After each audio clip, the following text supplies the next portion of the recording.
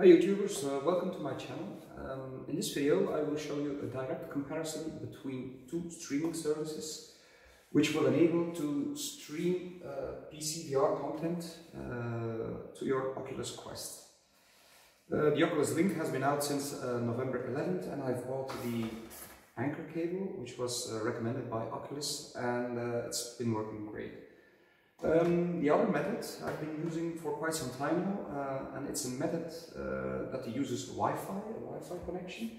So you will need a Wi-Fi access point which is capable of 5 GHz AC, Wi-Fi AC, and your computer needs to be connected to the access point as well. So you get your PC to the access point 5 GHz Wi-Fi AC streaming to your Quest. And to enable that streaming by Wi-Fi, you can use different solutions. You have virtual desktop, you have ALVR, which I have been using a lot, and you also have VRidge and some other more exotic solutions, I guess. But the main two that everybody knows is virtual desktop, I guess, and ALVR. So for those two solutions to work, you really need, of course, the Wi-Fi connection, but also you need a capable PC VR PC, which is also the case when you are using the Oculus Link. So the processing, the image processing, the game processing is all done on your PC. And this PC here is a really bog standard affair. It's a Coffee Lake 8400 Intel processor combined with 16 gigs of RAM and a GTX, Nvidia GTX 1070 graphics card. So nothing fancy there, but it has served me well. The Quest itself is a Franken Quest, as you can see. So it's a deluxe audio strap with a little extra battery here for extra counterweight, which enhances the quality, the comfort a lot. The footage that you will see is recorded by the recording capabilities of the Quest itself. To my surprise, I was able to hit the record button from the Quest and switch to the Link, and the recording just continued. So the footage that you will see is a direct comparison in what you can expect when you are wearing the Quest. So no trickery there, because as you know, you can record footage from your screen, but that's not the same. So the footage that you will see is recorded by the Quest itself. So in this video I will put them side by side, and it will show you a little sequence from a game, Apollo 11 HD. And it's a scene where there's a lot of contrast. It's very dark, it's the approach of the moon, the lunar surface. And you will see a lot of deep blacks, you will see a lot of contrasty stars and the rise of the sun, and also some footage of the lunar module and the command module. So yeah, just I urge you to check the video out, and you will see there are a lot of differences. But let me run you by the footage, and let's discuss it after the footage, what I think is the better option here, and what my experiences are so far. Okay, let's roll.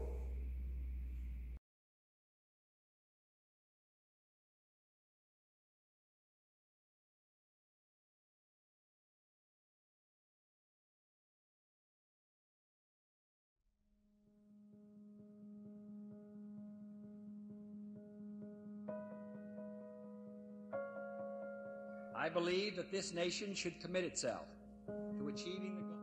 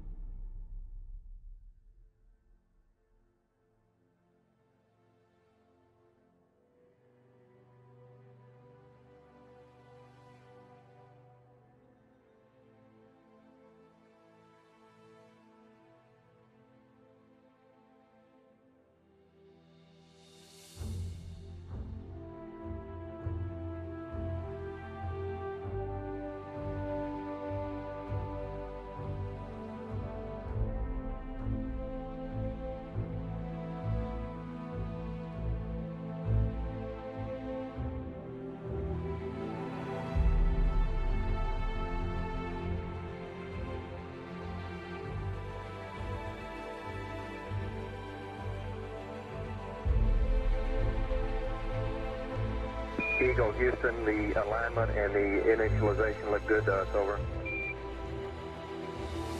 Roger, thank you.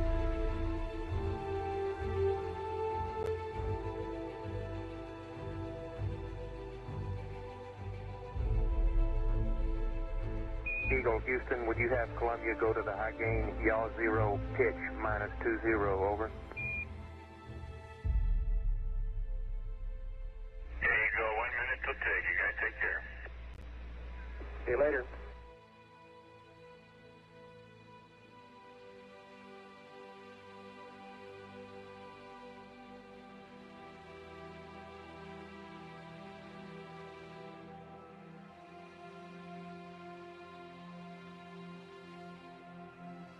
Apollo 11, Houston, we are go for undocking, over. Roger, understand.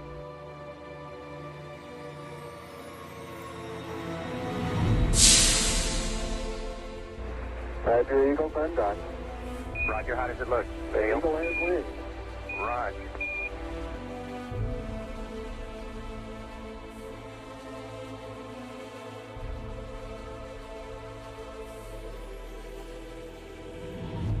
Eagle Houston, we see you on the steerable, over. I do believe you got thrusters on board that vehicle. Okay, you've got it. Do it, native. Roger, let us know when you're ready to copy. We have a DOI pad and a PDI pad, over. Guidance says we're go. Coming up on 5 minutes to ignition, Gene Kran's getting a go, no-go for descent.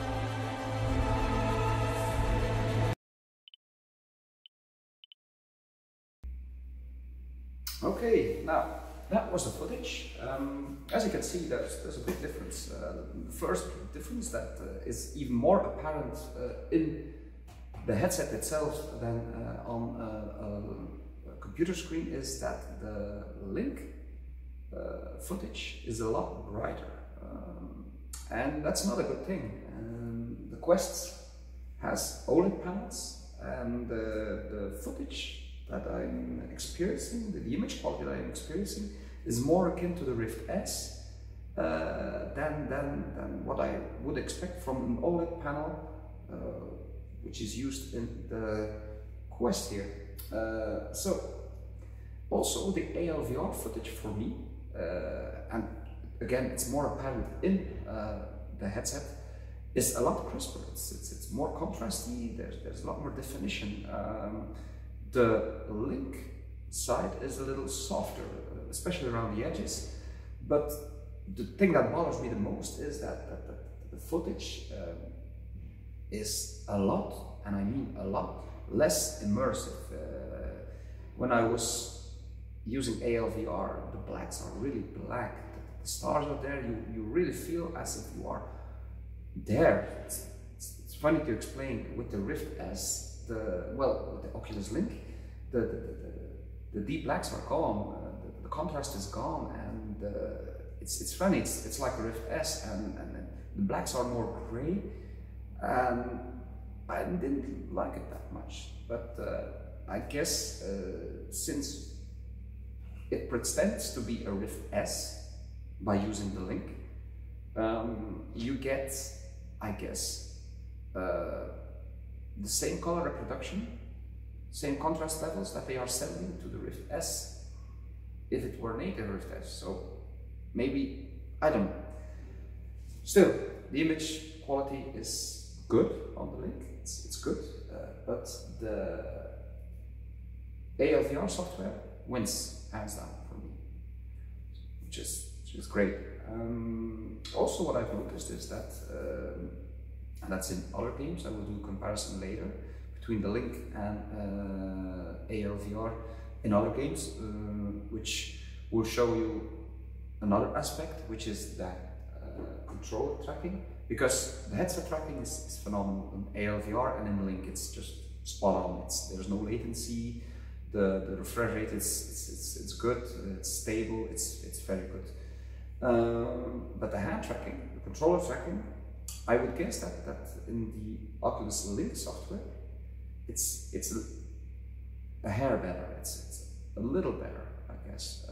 I need to test upon this even more, but I think the latency when using ALVR is just a little more apparent than when using Link. So, but I need to do some more tests by using games like Beat Saber or ALVR, excuse me, Skyrim or Vader Immortal or something. So I will check that out. So if you want more information on that, I would say please subscribe and hit that little bell button, so when another video is coming up you will be informed immediately. So for now, I must say the winner, ALVR. I will also do a comparison between ALVR and virtual desktop so that you get a real sense of what streaming platform is better here. Mind you, virtual desktop is great. It has a good interface and it's nice, and you can start it from your Quest, and it has a lot of possibilities. But ALVR for SteamVR streaming, it's a better solution. But more of that in another video. So let me know in the description below what you like, what footage you like the best. Do you like the ALVR stream or do you like the Oculus Link stream? Just let me know. And also, if you have any suggestions for me to